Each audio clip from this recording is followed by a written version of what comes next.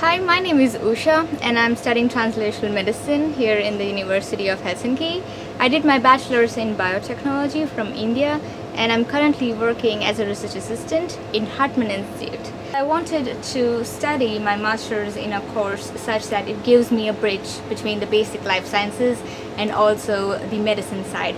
But what's interesting about TRANSMED is that you don't really have to have a bachelor's degree, especially focusing on life sciences, because we have had many students who are from a completely different background. Many of the courses involves a lot of teamwork, and also there are different kind of courses which are mixed together. For example, we have laboratory techniques, and then we have the bioinformatics and statistics.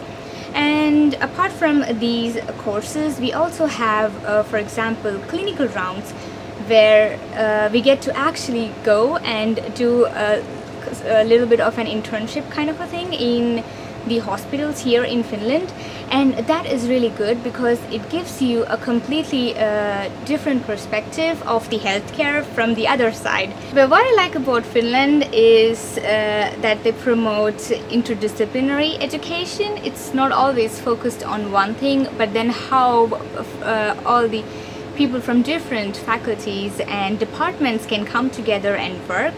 And another thing which I really like is in Finland, apart from your studies, you can carry out with a lot of different extracurricular activities, and the best part is you get grades for it and credits for it, and then you can use that in your normal degree curriculum. Helsinki has a really good international student community, and there are a lot of different events that you can participate in being an international student. Which is really nice to get to know like the other international students and as well as the Finnish students and the Finnish culture in general.